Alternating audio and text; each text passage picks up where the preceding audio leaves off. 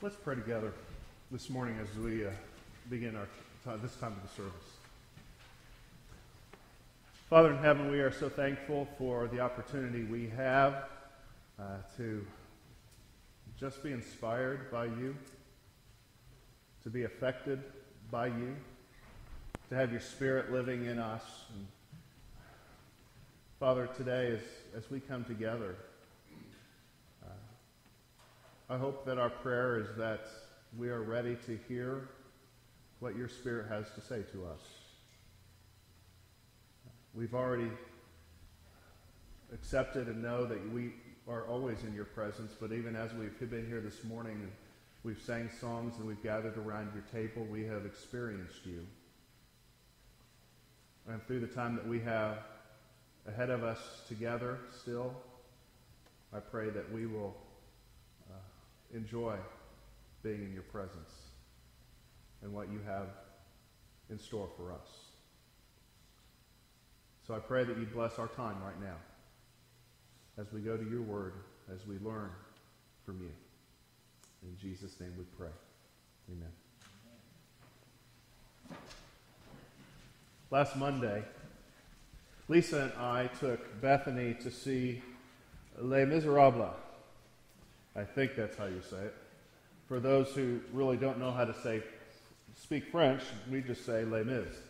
But we went to see that movie, and it was a good movie. I enjoyed it. In fact, I said on Facebook it was the best movie I'd seen all year.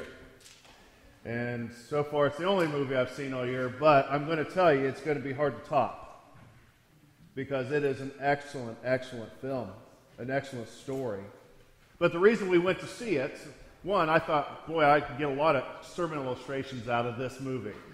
That's one of the reasons I wanted to go see it. But Bethany comes home and says her French teacher says, hey, if I go see this movie and I write a paragraph about it, that will satisfy the teacher for having a semester report for French class. So, hey, sign us up. Let's do that. And we went to see Les Mis. But like I said, it's a great movie. But here's my take on Les Miserables. It's a story of second chances and redemption. A fellow named Jean Valjean is paroled at the beginning of the movie after serving 19 years in prison for stealing a loaf of bread. And this is early 1800s, by the way, if you didn't know. Because he was a convict out on the outside of the prison, he was treated terribly. But he was shown mercy by a bishop who gave him food and a place to sleep. But Jean Valjean treated that kindness with contempt when in the middle of the night he decided to get a bag and steal a bunch of silver from the bishop, and he took off, trying to, try to make it because he couldn't make it anywhere else since he was a convict. But he was caught red-handed. He was brought back to the bishop. But Jean Valjean said that the bishop had given him the silver. And of course the police didn't believe him. They brought him back to the bishop, and the bishop actually confirms Jean Valjean's story. And in fact, he said, and you forgot the most expensive pieces. And he hands them to him. And he takes off. But with this gift of mercy, Valjean found a new purpose in life. A chance to be reborn, a chance to start fresh. So he changes his name. And the rest of the story is really his story of becoming an honest and honorable man. Now, there's so much more to the movie, to the story, than what I've just stated. But the reality is, Jean Valjean's life, like ours, is a summary of all our choices. He was imprisoned because of his choice to steal. He became a different man because of a bishop's choice to show mercy and his choice to respond in kind to the mercy that he had received. Choices. Our lives are filled with choices.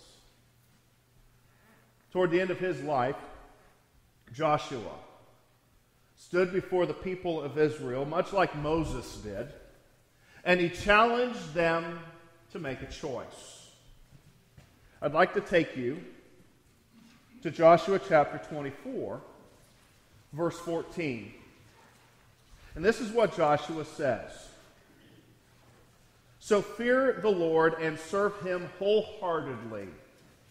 Put away forever the idols your ancestors worshipped when they lived beyond the Euphrates River. So it went all the way back to Abraham. Put away the idols forever. The ones that your ancestors worshipped when they lived beyond the Euphrates River and in Egypt. Serve the Lord alone, he says. Now, if we bring this into the 21st century to us today, here's what Joshua might be saying. Whatever you have done to put distance between you and God, whatever sins you have committed, whatever choices that you have made that did not honor God, put them behind you and serve God alone. It sounds very similar in some respects to what Paul tells us different times throughout the New Testament, but specifically in Romans chapter 6, verses 12 and 13, where Paul writes, he says, "Do not let sin reign in your mortal body, so that you obey its evil desires. But rather offer yourselves to God as those who have been brought from death to life." Choose God. Choose what he wants. And put away the past. Put away all the things that have kept you from him. That's what Joshua is saying. Then he goes to verse 15. And in verse 15, Joshua says, "But if you refuse to serve the Lord, then choose today whom you will serve. Would you prefer the gods your ancestors served beyond the Euphrates?" Going again back to Abraham. "Or will it be the gods of the Amorites in whose land you are now living? But as for me and my family, we will serve the Lord." Sounds so easy, doesn't it? Make a choice. Easy. Just choose. I think I know what choice most of us would make.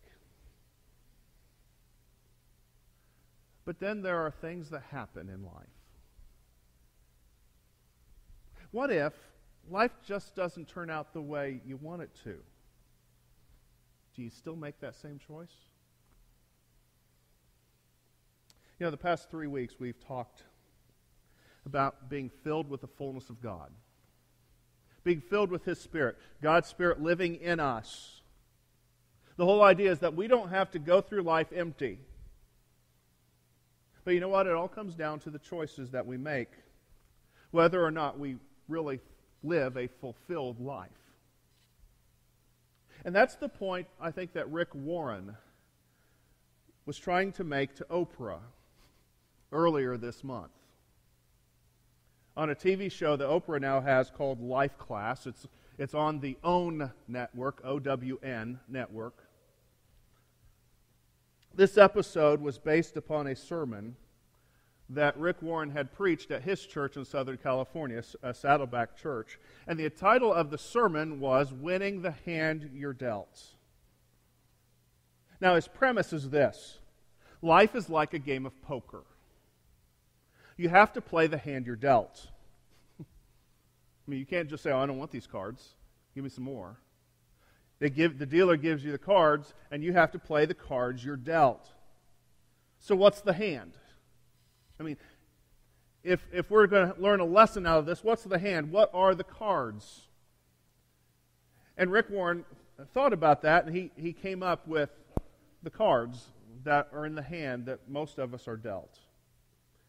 He says, one card is chemistry. Your genetics, your makeup, your personality. I mean, and these are things you can't control. I can't control how tall I'm going to be. I can't control certain things about my life and my health. Because some of it's just encoded in my genetics. There are some things I can't control, but one card is chemistry. The second card is connections. When you're born into a family, you have no choice to that family, do you? Those relationships are just handed to you. And then within that family, you build relationships or you make connections with people that you have no control over those connections early on in life. Then there's the card of circumstances. And that's probably pretty self-explanatory, right? Because there are some things in life that happen that you cannot control. And then he says there's consciousness. And consciousness, he says, is what you think of yourself. Because from a very early age, you're told certain things about yourself. And depending on who you are and what your family connections are, what your circumstances are, what your chemistry is, what those things are could be good or negative. But it really comes down to, what do you believe about yourself? Those are 4 of the 5 cards. Now, he says the last card is the wild card. It's the card that can make or break the entire hand. And a wise player, he says, can take what seems to be a bad hand and make it a winner. That's all the introduction to what I want to share with you at this point now. I want to share with you a video. It's longer than most videos that I would share with you in a sermon. But it's worth it to share it. It comes from this TV show. As Rick, and with some help, shares with us what this 5th card is. Now, I do want to tell you that the audio on this video is not stellar. It's not terrible, but it's not stellar. It's basically someone shooting a TV with a video camera, and that's where the audio comes from. And at one point, you're going to hear somebody talk about Portia. Portia is a girl in the audience who's struggling with the whole idea of, why doesn't anybody love me? Why can't I find somebody to love me? And so when you hear that talk about that, kind of brings into context some of the things. But I want to share this video clip that talks about this wild card. And you need to pay attention to what you will see and hear. It is worth your time. Let's watch.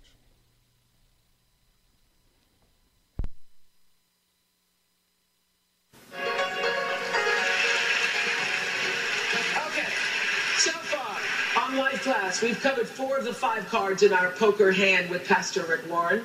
Chemistry, connections, circumstances, and consciousness. All hands you are dealt. Right. Okay. You say the 5th card makes or breaks your entire hand. What do y'all think it is? Very good. You got a smart group. Smart group. Choices. Choices are the wild card. And the wild card can change the suit and the number of any other card. So I may have been dealt certain things in my chemistry, and certain things in my connections, and certain things in my circumstances, and things I didn't even control, and things that people said to me that were put into my mind, tapes and things like that. But one of the greatest gifts God gave us was the gift of free choice. So I didn't choose my chemistry, but I didn't choose to get healthier. Yeah. Okay. I didn't choose my first connections, but I can choose to build healthy relationships now. I didn't choose my circumstances, but I can pray and I can trust God, and I can believe that all things work together for good for those who love God. Yes, yes. And I believe I can rise above it. And I didn't choose what everybody told me growing up, the things that I was told about myself. And some of the things you were told were simple lies. But I can choose what I think about today. Right. That's your choice. Yeah. So the choices of life really is the wild card where God says, now I've given you this. Let's see, what are you going to do with what you've been given? Okay, so I'm looking at Facebook. Angela Ramsey Lockhart says, I always feel judged. I feel the very things that make me who I am are the reasons people look at me differently. Feel like a square peg trying to fit in a round hole. And then I look at Brooke underneath who says, feeling like I'm less than others due to my parents never being in my life. Okay, so let me just say to all of you on Facebook right now, to everybody who has a complaint on the tip of your tongue, I want you just to shut your mouth and watch this tape, because Pastor Rick had one request for tonight's show, to include a man who he says is one of the best examples of winning the hand you're dealt. This is going to shut your mouth. Just going to shut your mouth. Just close it right now. Take a look at this. Born in Australia without arms or legs, 30-year-old Nick Vujicic has become a symbol of triumph against all odds. His inspiring YouTube videos have been watched over 100 million times. It's a lie to think that you're not good enough. It's a lie to think that you're not worth anything. But the road to self-acceptance was excruciating for Nick. For years, he was harassed and tormented at school. When he was 10, Nick attempted suicide. After years of feeling worthless and alone, Nick's awakening came while reading an article about a disabled man who refused to let physical limitations hold him back. In that moment, Nick says he discovered the power to take control of his life, and he has. Today, Nick surfs, he snorkels, he golfs, and plays soccer. He's traveled to 44 countries with his message of hope. Even the worst part of your life can come together for the good. And less than a year ago, Nick married the love of his life and danced at their wedding. Tonight,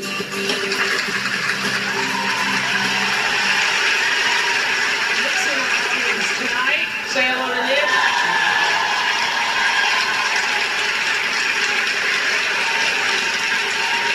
We're standing up for Nick. Now, this is what's so unbelievable. As you've heard, people complain about the spots on their face, and people complain about not having a boyfriend and not being able to have the mates of their life. What happened to you that you were able to take take your chemistry, being born with no arms and no legs, take your connections, your relationships, your life circumstances, your state of consciousness, and then make the conscious choice that you were going to take all of that which the rest of the world looks at, undeniably as a pretty bad hand, and that you were going to turn it into something, you were going to be exalted by it. What happened to you that you were able to do that? Oprah, I know that you love to think out of the box and have things outside of the box in your show. Yeah. And I know that you love illustration. So if I may illustrate in about 180 seconds, can I do something a little crazy, but it'll be powerful? Is that cool? You got a camera behind me, right? Yeah. I'm going to show you. Come. This step right here, is there enough light here? The chemistry. I was born without arms and legs. The chemistry I could not change in my life. I know that God didn't give me this pain, but what the enemy tried to use for bad, he turned into good. Then, the connections. I want to tell Porsche, look, I'm a guy, I love cars, okay? And I love Porsches more than Ferraris, okay? and I want everyone to know that we are wonderfully and fearfully made. And until you can actually understand that we are all wonderfully and fearfully made from God, I want you to know that you will always be trapped and chained and you will be stopped. But when you have the incredible power of faith in action, nothing holds you back. And you're beautiful just the way that you are. No worries. For me, I felt the connection. Yeah. For me in my life, I'm thinking, man, I'm not going to get married. I can't even hold my wife's hand. What connection am I going to have? But you know what? All things come together for the good for those who love Him. Then, this is a little bit high. I'm going to break my arm, man. This is pretty crazy. All right. I'm going to break my arm. Circumstances. Being born without arms and legs, man, it's all about choice. When you asked me what it was, I had parents who were my heroes. They always said, you can either be angry for what you don't have or be thankful for what you do have. Do your best and God will do the rest. Then consciousness, because I gave my life to Lord Jesus Christ and the renewing of my mind, wow, I knew that I could be unstoppable.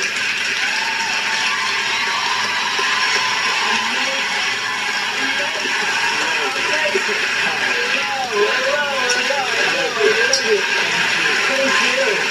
you. Amazing.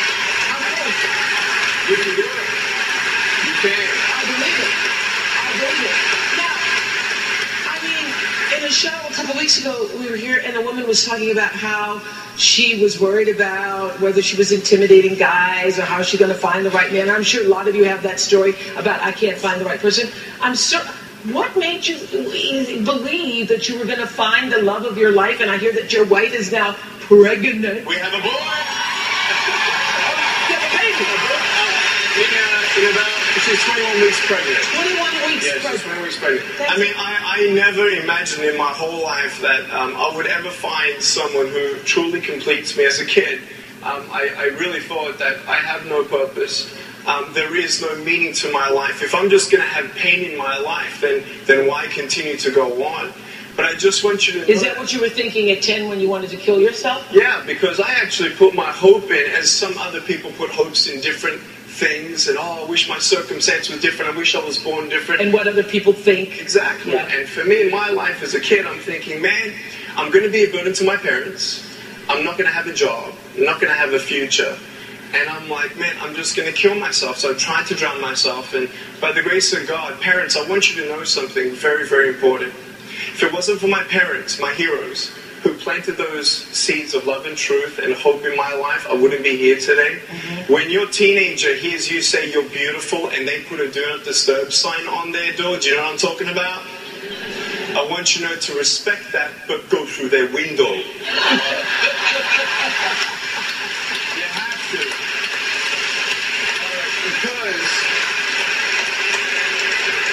in my life, I wanted something more. Even if I had arms and legs or not, or I was the richest person on earth, I've had a billionaire come up to me and cry on my shoulder and say, help me. My 14-year-old daughter was called ugly at school. She doesn't eat. She won't eat. She's in hospital. Make her eat. Mm-hmm. Hope itself, not just for this life, but the next. You want to know why I'm happy and content, full of joy? Mm-hmm. Is knowing that no matter what 5 cards come up in my life, as long as that 5th choice is understanding by faith that my Heavenly Father owns all the chips in the poker game.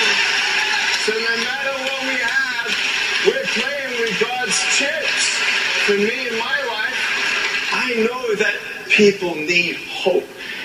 And what we're looking for, money, drugs, sex, alcohol, a different circumstance, a new relationship, or if I just was wired differently, no. Stop looking everywhere and just look up.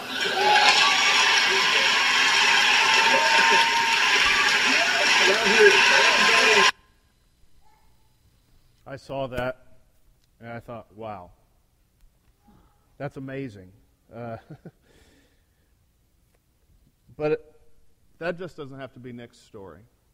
I mean, yeah, he had unbelievable circumstances that we could not even imagine. But we have circumstances nonetheless with our chemistry and our connections and our circumstances and our consciousness. We have choices that we make.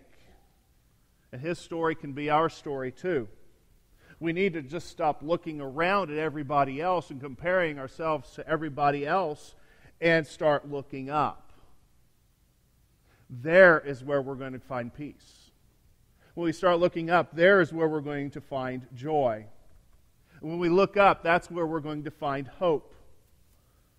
A lot of people, maybe even you, might have thought or are thinking, I wish I had been dealt a different hand.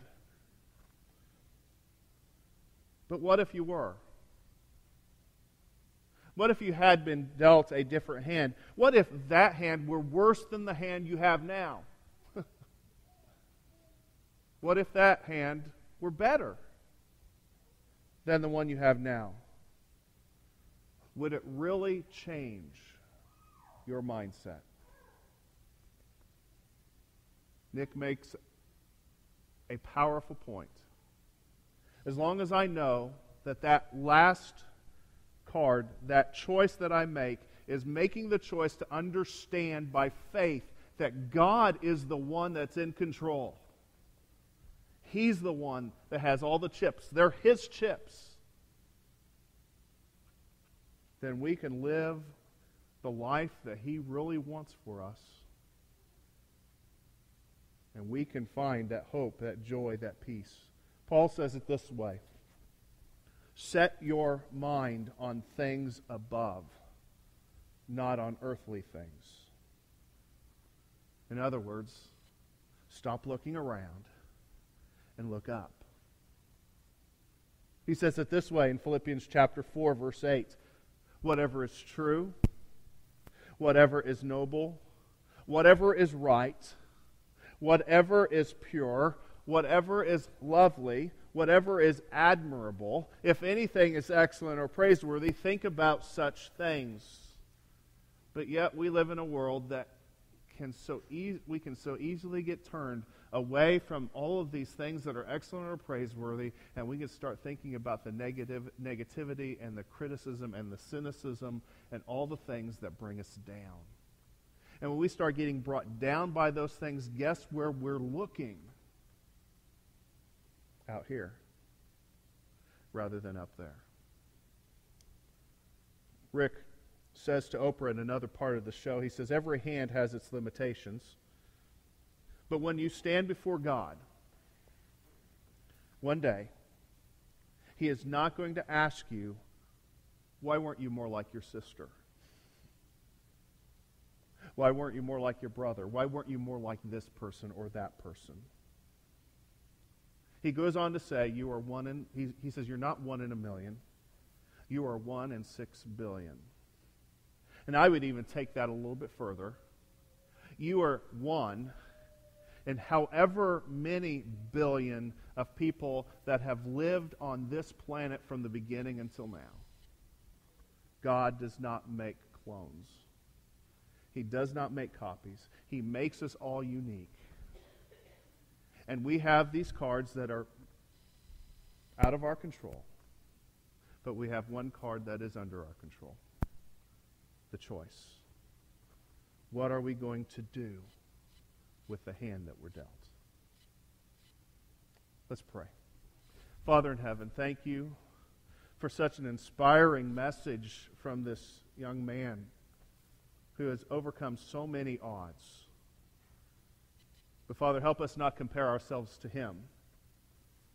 Help us just to look up to you and know that our circumstances are unique to ourselves. Our life cannot be measured by comparing to others. But we can understand that by faith, you have given us the opportunity to serve you or to serve ourselves. And today, I pray that we would choose you. Because any other path that we take will just lead us to a dead end. So, Father, challenge us, encourage us, help us right now that we might choose the path that you have already laid out for us. In Jesus' name I pray. Amen. We're going to sing the song, Change My Heart, O God. And a lot of times that's just what it takes. If we're going to change our perspective on things, if we're going to change our mindset, it starts in the heart, you know. And if today's message, a little different from most messages that we have, but if today's message has touched you in a way to where you want to be able to say, hey, God, that just reminded me that you are the one in control, that you do hold the chips. And I want to choose to give you control. I want to choose to let you invade my life and make it to what you want me to be.